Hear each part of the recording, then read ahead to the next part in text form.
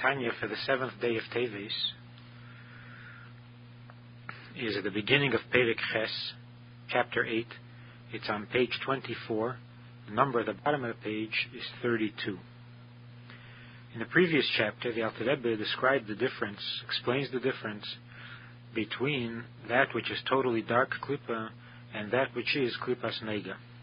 And the difference is that in the klippas nega, even if it comes into the darker klippa, by indulging in it for its own sake, for the satisfaction of the desire of the appetite, where that which was originally klippas nega becomes part of the totally dark klippa, yet it does not become tied or bound to the totally dark klippa.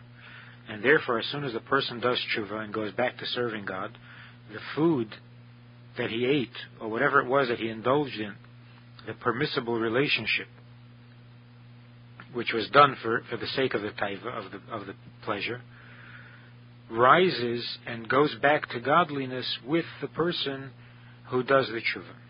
And that's why it's called mutar, untied, because even when it's in touch with the totally dark klippa, it is not tied to the klippa. Whereas that which is totally dark klippa is called asur, because it is bound to the unholiness. Its energy, its life comes from a totally unholy place, and therefore, even if you do tshuva, it doesn't help, unless you do the kind of tshuva that comes me'ava rabba, from a great love, and then the mitzvah, the sin, becomes a mitzvah, and in that way, that which was unholy, evil, becomes holy. Now, Perek Ches.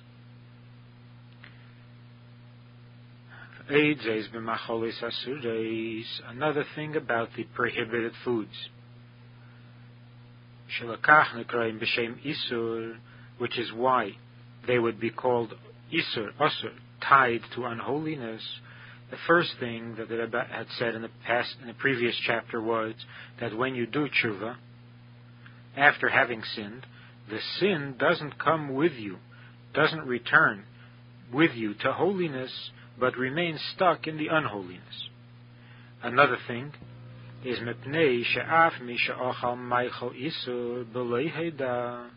because a person who ate an unkosher food, not knowingly, in Perek Zayin, the Alter Rebbe spoke about a person who sins knowingly, zdeinos. He did it intentionally. And he's saying that you can't bring it back through a normal tshuva. You have to have the unusual, the extreme level of ava rabba tshuva. Here the Alter Rebbe says that another reason that it is called asur, another way in which it is tied to klippa, is that if a person eats it unintentionally, and he didn't even have a reason, al pi halacha, he had no reason to suspect that it wasn't kosher. So it wasn't even like he was taking a chance. He had no reason to suspect that it wasn't kosher. And not only did he eat it innocently, without knowing that it is prohibited, but in addition, he did it l'shem shamayim. He was eating the food not because of his pleasure, not to satisfy his appetite. He was eating it l'shem shamayim, laved Hashem b'keach achilo hahi, to serve God with the strength that he would get from that food. And not only was it an intention that he intended to use that energy, but he actually does.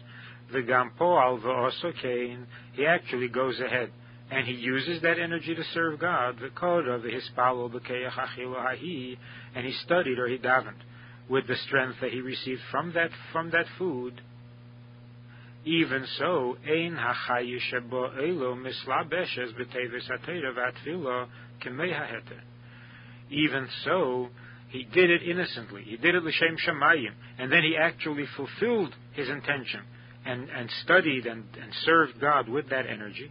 Yet the energy does not rise and does not clothe itself in the words of the Torah or the tefillah that the person does, as would be the case with food that is permissible.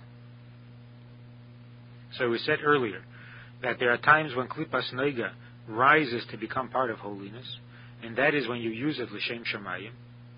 But when it comes to that which is not klippas nega, it is from the totally dark klippa, then even if you use it l'shem shamayim, it does not become part of holiness.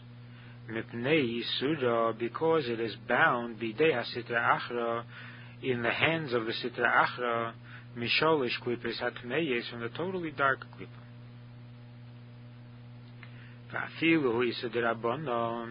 And even if the prohibition is a rabbinic prohibition, the food is prohibited by the sages, there too, the food cannot serve a godly purpose because it is bound to unholiness. Because the instructions or the prohibitions of the rabbis are in some ways more stringent than the prohibitions of the Torah itself. The idea here is this. When we're talking about the food being unholy, being asur, we're saying that not only is there some kind of a prohibition on a person that says, because you are Jewish, you may not eat this food, but that when something is prohibited, there is something about the food itself that is evil. Its energy is an unholy energy. Its life comes from an unholy place. Its whole being is the being of unholiness, of evil. So a person is not allowed to eat it. That's a prohibition and a restriction placed on the person. But the person is not allowed to eat it because it is unholy. There's something wrong with it.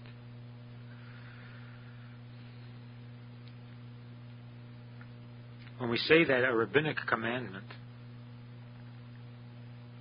prohibits a person from eating a certain food or having certain relationships or whatever, we mean to say that as a result of the rabbinic prohibition, not only is the person restrained from having that food, but that the food itself has become totally unholy. Even if earlier, before the rabbinic prohibition, the Torah had permitted this food or had permitted this act, meaning that it was from Klipas Noiga. It was permissible. The rabbis came along and they make it prohibited. Something changes in the object itself, that it itself becomes an unholy and sinful being.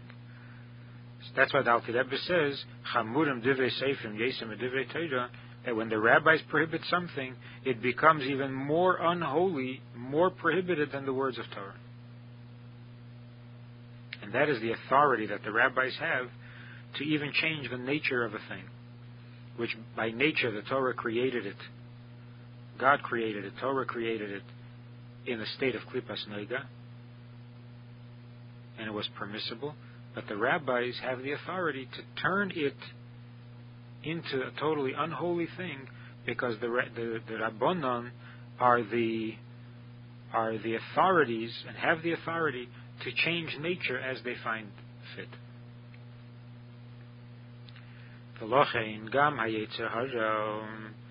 That's why the Yetzer Hara itself,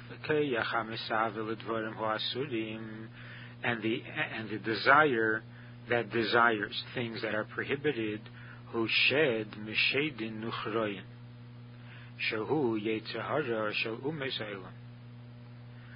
Having come to this point, the Alter Rebbe says, now we can understand how the Yetzer Hara for that which is prohibited is itself an unnatural thing for a Jew.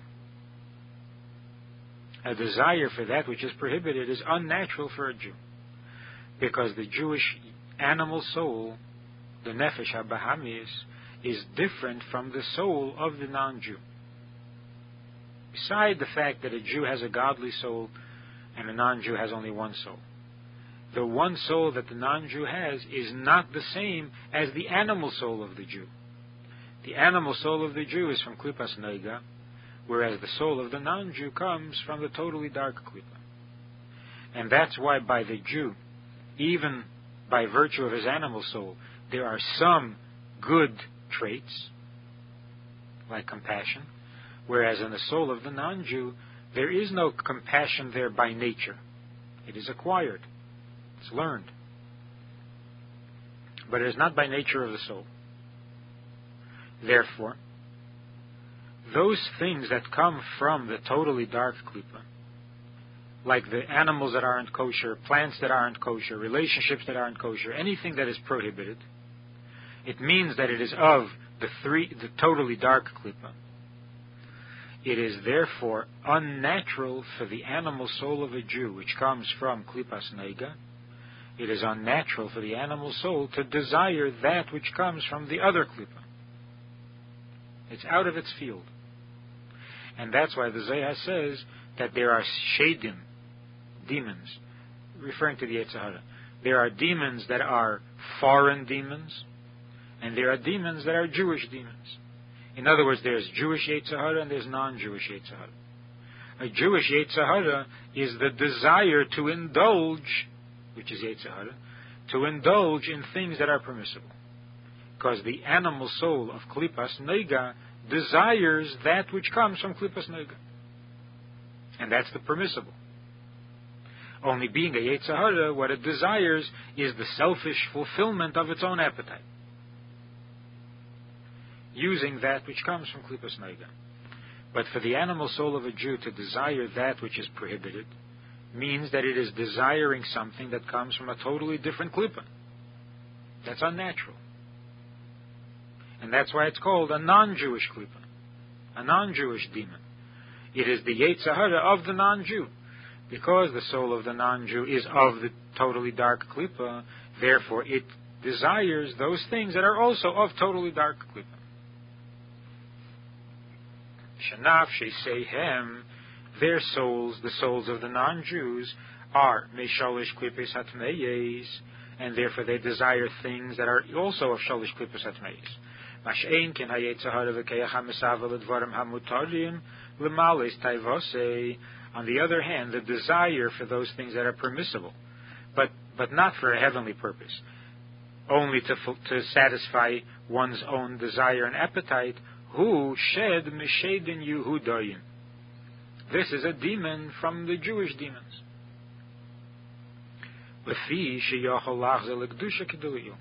Because it, that which the person indulges in, that is from Klipas Nega, the permissible, it can rise, it can return with the person to holiness, and therefore it is in the same state as the person himself. The animal soul of the Jew can sin by indulging in the permissible, but as soon as he returns to godliness, the indulgence returns with him, and the object of his indulgence returns with him. And therefore the nefesh, the animal soul, and the permissible food are of the same substance and in the same condition, and therefore it is called a Jewish demon. We have to explain over here. If it's true that the desire for those things that are prohibited is not a Jewish desire, it's not a Jewish Yetzer Hara, how is it that we see that there are Jews who have a desire for things that are prohibited? So how does a Jewish Yetzer Hara come to these non-Jewish desires? So Alter Rebbe already answered it earlier when the Alter Rebbe says that when you indulge in the permissible, it temporarily brings it down to the level of the totally dark klipa. So it starts off with a Jew having Jewish Yetzer Haras. He wants to indulge in a little kosher food, and a little kosher pleasure, and a little kosher. But from the indulgence, he temporarily falls to the level of the totally dark klipa.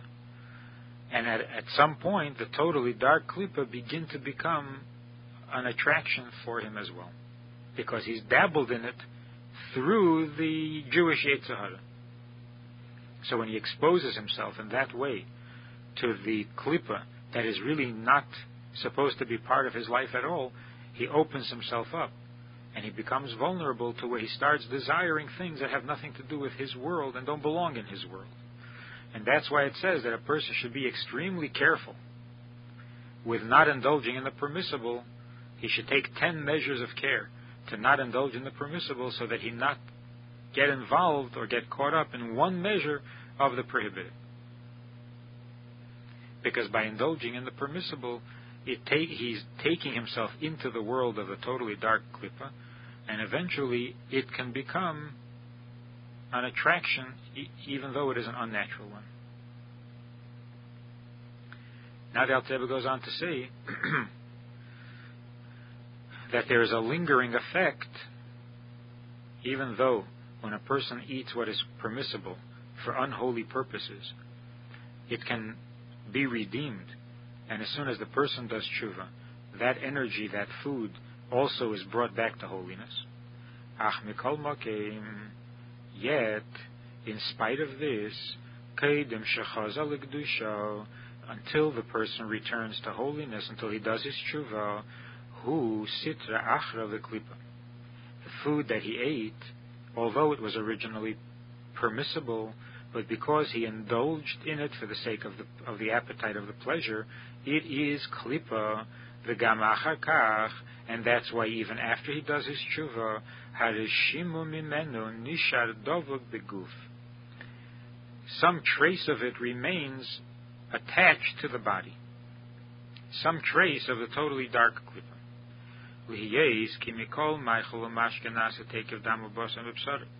Why does some of it stick? Why doesn't tshuva help? Because as soon as the person ate the food, it immediately became part of his flesh and blood.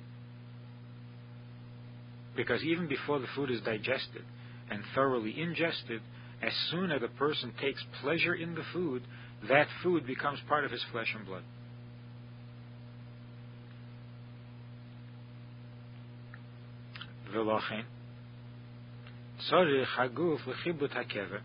And that's why the body needs to be cleansed in the purgatory of the grave. In other words, the suffering of the grave, to cleanse him, and to purify him from this uncleanliness, which he received when he took pleasure in the pleasures of this world. In other words, although he does tshuva, the tshuva takes him away from a place of unholiness and puts him back into a place of holiness from now and onwards. But not retroactively. It doesn't make the pleasure that he had into something kosher. So at the moment that he was eating the food, he was indulging in that which was, at least temporarily, totally dark klipa. And that became his flesh and blood. So in the body there is always a trace of that unholiness that is left.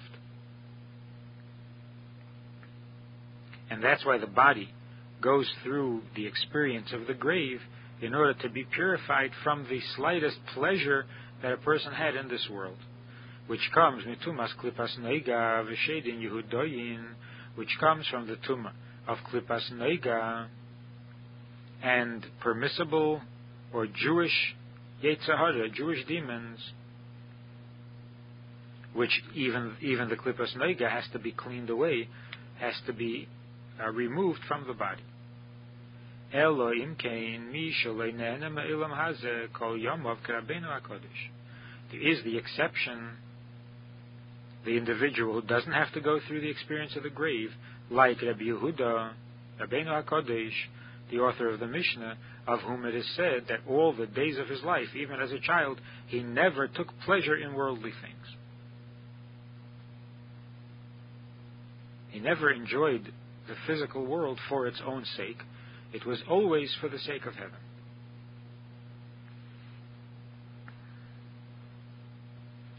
In the Hayom Yom for the 7th day of Teves, the Rebbe writes that to avert chibut hakeva, the purgatory of the grave, you should recite words of Torah, Tehillim, or Tanya, for 1/6 of the day. To spend the 6th of the day saying words of Torah, of the written Torah, to merit purity of the soul that removes the need for kaf hakela, which is another form of purification that the soul goes through after death. In order to avoid that, you spend as much of the day as possible saying Mishnah, Tanya, and Tehillim by heart.